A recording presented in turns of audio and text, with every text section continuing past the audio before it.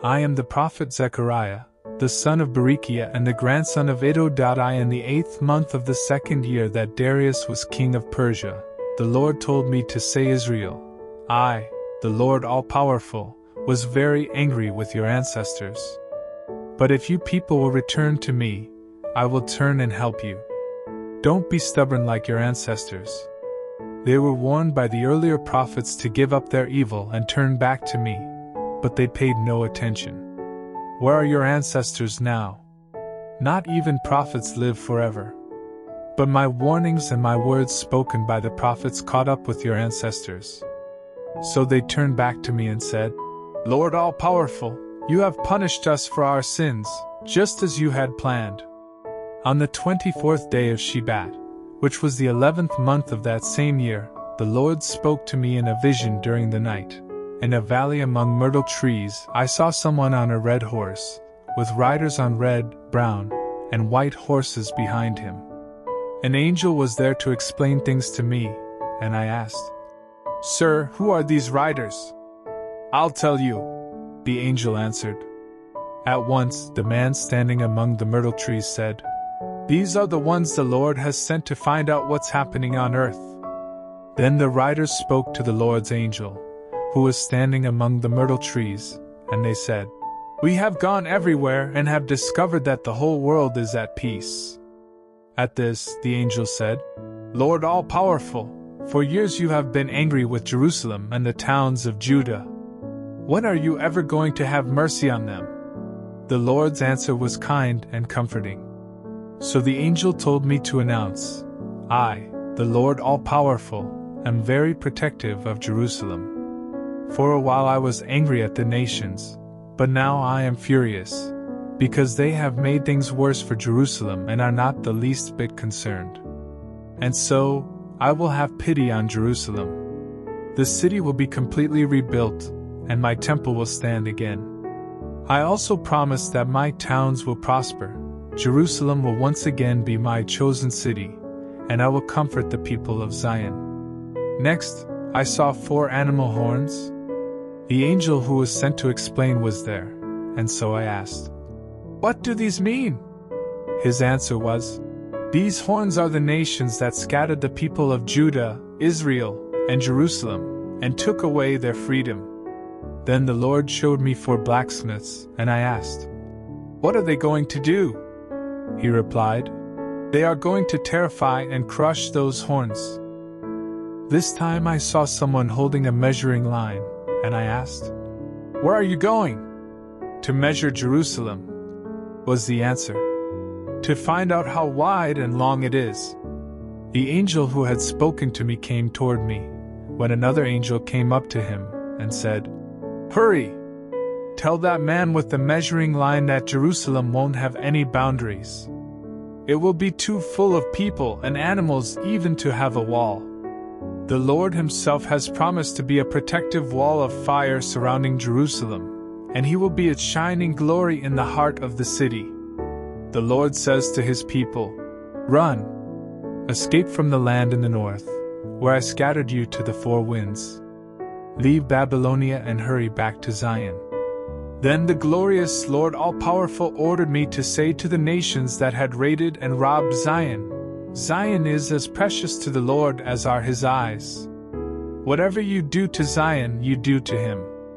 And so, he will put you in the power of your slaves, and they will raid and rob you. Then you will know that I am a prophet of the Lord all-powerful. City of Zion, sing and celebrate. The Lord has promised to come and live with you. When he does, many nations will turn to him and become his people. At that time you will know that I am a prophet of the Lord all-powerful. Then Judah will be his part of the Holy Land, and Jerusalem will again be his chosen city. Everyone be silent, the Lord is present, and moving about in his holy place. I was given another vision. This time Joshua the high priest was standing in front of the Lord's angel. And there was Satan, standing at Joshua's right side, ready to accuse him. But the Lord said, Satan, you are wrong. Jerusalem is my chosen city, and this man was rescued like a stick from a flaming fire. Joshua's clothes were filthy. So the angel told some of the people to remove Joshua's filthy clothes. Then he said to Joshua, "This means you are forgiven.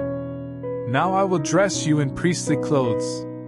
I spoke up and said, "Also put a clean priestly turban on his head." Then they dressed him in priestly clothes and put the turban on him, while the Lord's angel stood there watching.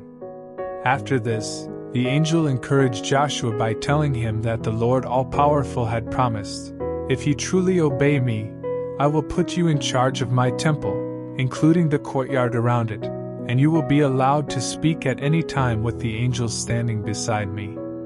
Listen carefully, High Priest Joshua and all of you other priests. You are a sign of things to come, because I am going to bring my servant, the chosen king. Joshua, I have placed in front of you a stone with 7 sides.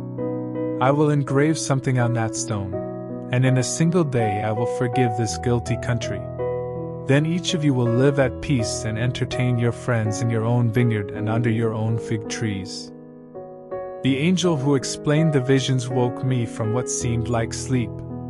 Then he asked, "What do you see?" "A solid gold lampstand with an oil container above it," I answered. "On the stand are 7 lamps, each with 7 flames. 1 olive tree is on the right side and another on the left of the oil container." "But sir, what do these mean?" Then he asked. "Don't you know?" "No, sir," I replied. So the angel explained that it was the following message of the Lord to Zerubbabel: "I am the Lord All-Powerful. So don't depend on your own power or strength, but on my Spirit. Zerubbabel, that mountain in front of you will be leveled to the ground. Then you will bring out the temple's most important stone and shout, 'God has been very kind.'" The Lord spoke to me again and said, "Zerubbabel laid the foundation for the temple, and he will complete it. Then everyone will know that you were sent by me, the Lord All-Powerful." Those who have made fun of this day of small beginnings will celebrate when they see Zerubbabel holding this important stone. Those 7 lamps represent my eyes, the eyes of the Lord, and they see everything on this earth. Then I asked the angel, "What about the olive trees on each side of the lampstand? What do they represent? And what is the meaning of the 2 branches from which golden olive oil flows through the 2 gold pipes?" "Don't you know?" he asked. "No, sir, I don't," was my answer. Then he told me, "These branches are the 2 chosen leaders who stand beside the Lord of all the earth." When I looked the next time, I saw a flying scroll, and the angel asked, "What do you see?" "A flying scroll," I answered. "About 9 meters long and 4.5 meters wide." Then he told me, "This scroll puts a curse on everyone in the land who steals or tells lies." The writing on one side tells about the destruction of those who steal, while the writing on the other side tells about the destruction of those who lie. The Lord All-Powerful has said, "I am sending this scroll into the house of everyone who is a robber or tells lies in my name, and it will remain there until every piece of wood and stone in that house crumbles." Now the angel who was there to explain the visions came over and said, "Look up and tell me what you see coming." "I don't know what it is," was my reply. "It's a big basket," he said. "And it shows what everyone in the land has in mind." The lead cover of the basket was opened, and in the basket was a woman. "This woman represents evil," the angel explained. Then he threw her back into the basket and slammed the heavy cover down tight. Right after this I saw 2 women coming through the sky with wings outstretched like a stork in the wind. Suddenly they lifted the basket into the air, and I asked the angel, "Where are they taking the basket?" "To Babylonia," he answered, "where they will build a house for the basket and set it down inside." Finally, I looked up and saw 4 chariots coming from between 2 bronze mountains. The first chariot was pulled by red horses, and the second by black horses. The third chariot was pulled by white horses, and the fourth by spotted gray horses. "Sir," I asked the angel. What do these stand for? Then he explained. These are the four winds of heaven, and now they are going out, after presenting themselves to the Lord of all the earth. The chariot with black horses goes toward the north, the chariot with white horses goes toward the west, and the one with spotted horses goes toward the south. The horses came out eager to patrol the earth, and the angel told them, Start patrolling the earth. When they had gone on their way, he shouted to me, Those that have gone to the country in the north will do what the Lord's Spirit wants them to do there. The Lord said to me, Haggai, Tobijah, and Jedaiah have returned from Babylonia. Collect enough silver and gold from them to make a crown. Then go with them to the house of Josiah son of Zephaniah and put the crown on the head of the high priest Joshua son of Jehozadak. Tell him that I, the Lord all-powerful, say, Someone will reach out from here like a branch and build a temple for me. I will name him Branch, and he will rule with royal honors. A priest will stand beside his throne, and the two of them will be good friends. This crown will be kept in my temple as a reminder and will be taken care of by Haggai, Tobijah, Jedaiah, and Josiah. When people from distant lands come and help build the temple of the Lord all-powerful, you will know that the Lord is the one who sent me. And this will happen, if you truly obey the Lord your God. On the 4th day of Chislev, the 9th month of the 4th year that Darius was king of Persia, the Lord again spoke to me. It happened after the people of Bethel had sent Sharezer with Regem-melech and his men to ask the priests in the Lord's temple and the prophets to pray for them. So they prayed, Should we mourn and go without eating during the 5th month, as we have done for many years? It was then that the Lord all-powerful told me to say to everyone in the country, including the priests, 4 years you have gone without eating during the 5th and 7th months of the year. But did you really do it for me? And when you eat and drink, isn't it for your own enjoyment? My message today is the same one I commanded the earlier prophets to speak to Jerusalem and its villages when they were prosperous, and when all of Judah, including the southern desert and the hill country, was filled with people. So once again, I, the Lord all-powerful, tell you, see that justice is done, and be kind and merciful to one another.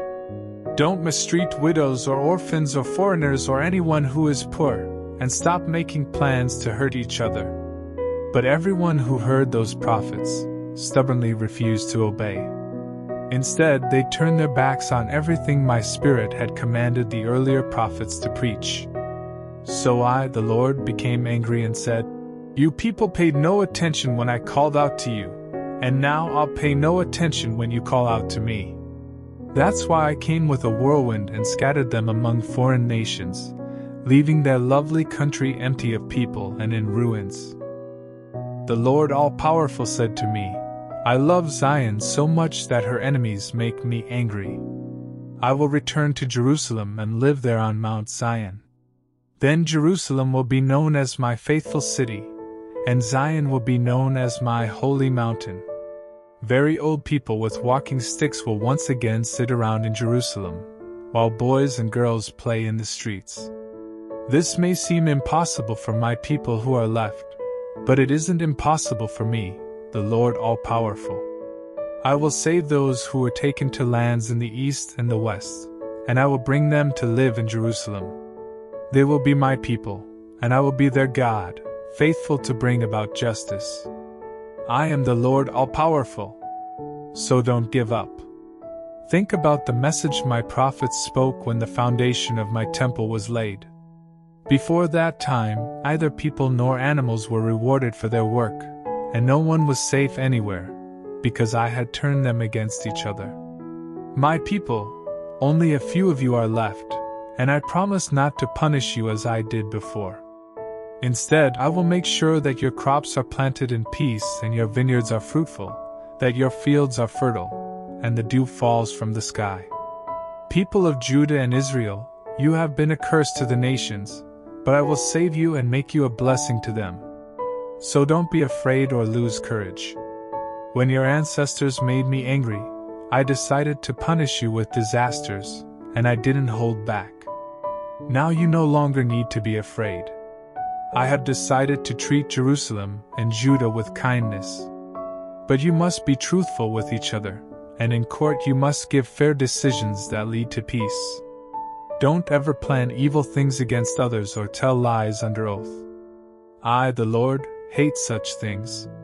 The Lord all-powerful told me to say, people of Judah, I, the Lord, demand that whenever you go without food as a way of worshiping me, it should become a time of celebration. No matter if it's the 4th month, the 5th month, the 7th month, or the 10th month, you should have a joyful festival. So love truth and live at peace. I tell you that people will come here from cities everywhere. Those of one town will go to another and say, we're going to ask the Lord all-powerful to treat us with kindness. Come and join us. Many people from strong nations will come to Jerusalem to worship me and to ask me to treat them with kindness. When this happens, 10 people from nations with different languages will grab a Jew by his clothes and say, let us go with you. We've heard that God is on your side. I, the Lord all-powerful, have spoken. This is a message from the Lord. His eyes are on everyone, especially the tribes of Israel. So he pronounces judgment against the cities of Hadrach and Damascus. Judgment will also fall on the nearby city of Hamath, as well as on Tyre and Sidon, whose people are clever. Tyre has built a fortress and piled up silver and gold, as though they were dust or mud from the streets. Now the Lord will punish Tyre with poverty. He will sink its ships and send it up in flames. Both Ashkelon and Gaza will tremble with fear. Ekron will lose all hope. Gaza's king will be killed, and Ashkelon emptied of its people. A mob of half-breeds will settle in Ashdod, and the Lord himself will rob Philistia of pride. No longer will the Philistines eat meat with blood in it or any unclean food. They will become part of the people of our God from the tribe of Judah. And God will accept the people of Ekron, as he did the Jebusites. God says, I will stand guard to protect my temple from those who come to attack. I know what's happening, and no one will mistreat my people ever again. Everyone in Jerusalem, celebrate and shout. Your king has won a victory, and he is coming to you. He is humble and rides on a donkey. He comes on the colt of a donkey. I, the Lord, will take away war chariots and horses from Israel and Jerusalem. Bows that were made for battle will be broken. I will bring peace to nations, and your king will rule from sea to sea. His kingdom will reach from the Euphrates River across the earth. When I made a sacred agreement with you, my people, we sealed it with blood. Now some of you are captives in waterless pits, but I will come to your rescue and offer you hope. Return to your fortress, because today I will reward you with twice what you had. I will use Judah as my bow and Israel as my arrow. I will take the people of Zion as my sword and attack the Greeks. Like a cloud, the Lord God will appear over his people, and his arrows will flash, like lightning. God will sound his trumpet and attack in a whirlwind from the south. The Lord all-powerful will protect his people, and they will trample down the sharpshooters and their slingshots. They will drink and get rowdy. They will be as full as a bowl at the time of sacrifice. The Lord God will save them on that day, because they are his people, and they will shine on his land like jewels in a crown. How lovely they will be! Young people will grow there like grain in a field or grapes in a vineyard. I, the Lord, am the one who sends storm clouds and showers of rain to make fields produce. So when the crops need rain, you should pray to me. You can't believe idols and fortune-tellers, or depend on the hope you receive from witchcraft and interpreters of dreams. But you have tried all of these, and now you are like sheep without a shepherd. I, the Lord all-powerful, am fiercely angry with you leaders, and I will punish you. I care for my people, the nation of Judah, and I will change this flock of sheep into charging war horses. From this flock will come leaders who will be strong like cornerstones and tent pegs and weapons of war. They will join in the fighting, and together they will trample their enemies like mud. They will fight, because I, the Lord, will be on their side, and they will crush the enemy cavalry. I will strengthen the kingdoms of Judah and Israel, and I will show mercy because I am the Lord, their God. I will answer their prayers and bring them home. Then it will seem as though I had never rejected them. Israel will be like a tribe of warriors celebrating with wine. When their children see this, they will also be happy because of me, the Lord. I will give a signal for them to come together because I have rescued them, and there will be as many as ever before. Although I scattered my people in distant countries, they won't forget me. Once their children are raised, they will return. I will bring them home from Egypt and Assyria, then let them settle as far as Gilead and Lebanon, until the land overflows with them. My people will go through an ocean of troubles, but I will overcome the waves and dry up the deepest part of the Nile. Assyria's great pride will be put down, and the power of Egypt will disappear. I'll strengthen my people because of who I am, and they will follow me. I, the Lord, have spoken. Lebanon, open your gates. Let the fire come in to destroy your cedar trees. Cry, you cypress trees. The glorious cedars have fallen and are rotting. Cry, you oak trees of Bashan. The dense forest has been chopped down. Listen. Shepherds are crying. Their glorious pastures have been ruined. Listen. Lions are roaring. The forests of the Jordan Valley are no more to be found. The Lord my God said to me, "Tend those sheep doomed for slaughter. The people who buy and butcher them go unpunished, while everyone who sells them says, 'Praise the Lord! I'm rich.' Not even their shepherds have pity on them. Tend those sheep because I, the Lord, will no longer have pity on the people of this earth. I'll turn neighbor against neighbor, and make them slaves of a king. They will bring disaster on the earth, and I'll do nothing to rescue any of them." So I became a shepherd of those sheep doomed to be slaughtered by the sheep dealers. And I gave names to the 2 sticks I used for tending the sheep. One of them was named Mercy, and the other Unity. In less than a month, I became impatient with 3 shepherds who didn't like me, and I got rid of them. Then I said, "I refuse to be your shepherd. Let the sheep that are going to die, go on and die, and those that are going to be destroyed, go on and be destroyed. Then let the others eat one another alive." On that same day, I broke the stick named Mercy, to show that the Lord had cancelled his agreement with all people. The sheep dealers who saw me knew at once that this was a message from the Lord. I told them, "Pay me my wages if you think you should, otherwise forget it." So they handed me my wages, a measly pieces of silver. Then the Lord said, "Throw the money into the treasury." So I threw the money into the treasury at the Lord's temple. Then I broke the stick named Unity, and cancelled the ties between Judah and Israel. Next, the Lord said to me, "Act like a shepherd again, this time a worthless shepherd.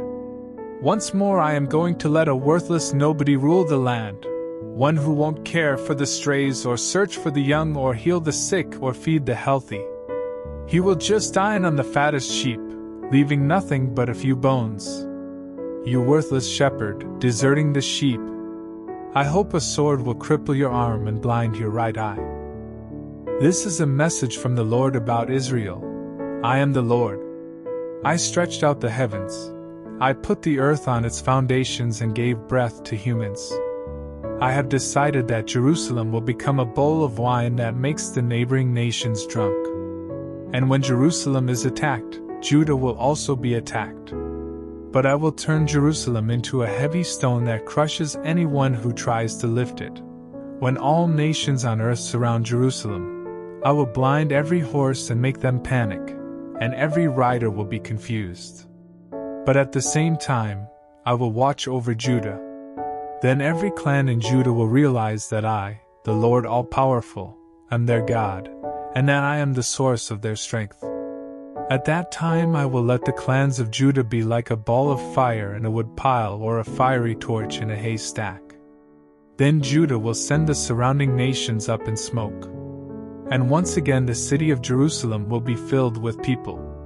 But I will first give victory to Judah, so the kingdom of David and the city of Jerusalem in all of their glory won't be thought of more highly than Judah itself.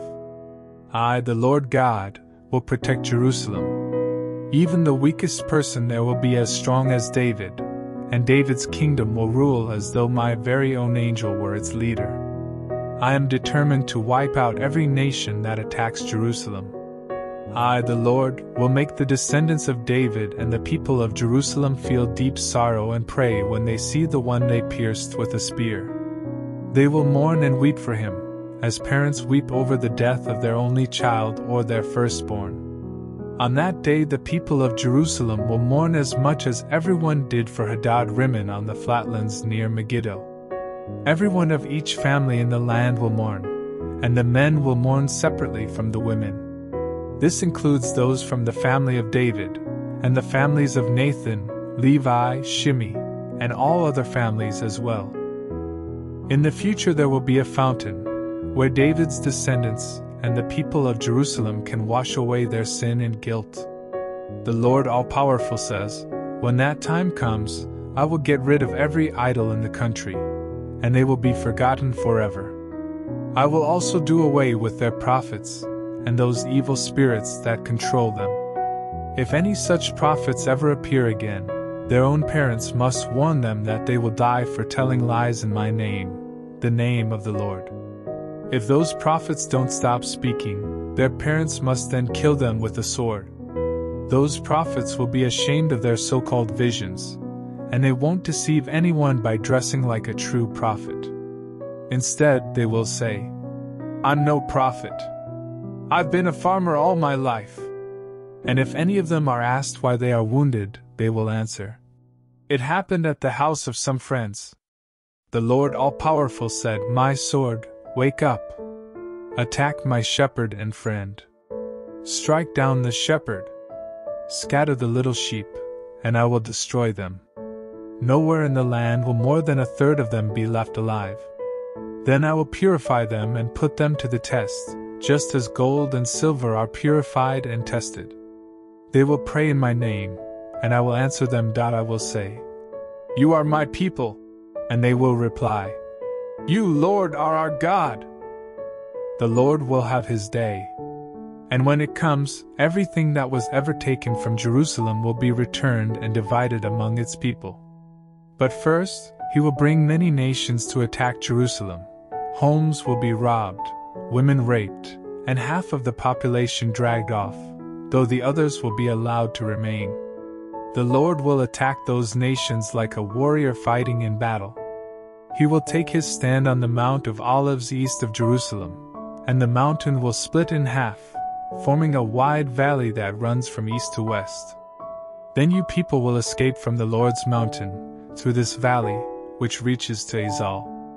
You will run in all directions, just as everyone did when the earthquake struck in the time of King Uzziah of Judah. Afterwards, the Lord my God will appear with his holy angels. It will be a bright day that won't turn cloudy or cold. And the Lord has decided when it will happen, this time of unending day. In both summer and winter, life-giving streams will flow from Jerusalem, half of them to the Dead Sea in the east and half to the Mediterranean Sea in the west. Then there will be only one Lord who rules as king and whose name is worshipped everywhere on earth. From Geba down to Rimmon south of Jerusalem, the entire country will be turned into flatlands, with Jerusalem still towering above. Then the city will be full of people, from Benjamin Gate, Old Gate Place, and Hananel Tower in the northeast part of the city over to Corner Gate in the northwest, and down to King's Wine Press in the south. Jerusalem will always be secure and will never again be destroyed. Here is what the Lord will do to those who attack Jerusalem. While they are standing there, he will make their flesh rot and their eyes fall from their sockets, and their tongues drop out. The Lord will make them go into a frenzy and start attacking each other, until even the people of Judah turn against those in Jerusalem. This same terrible disaster will also strike every animal nearby, including horses, mules, camels, and donkeys. Finally, everything of value in the surrounding nations will be collected and brought to Jerusalem: gold, silver, and piles of clothing. Afterwards, the survivors from those nations that attacked Jerusalem will go there each year to worship the King, the Lord All-Powerful, and to celebrate the Festival of Shelters. No rain will fall on the land of anyone in any country who refuses to go to Jerusalem to worship the King, the Lord All-Powerful.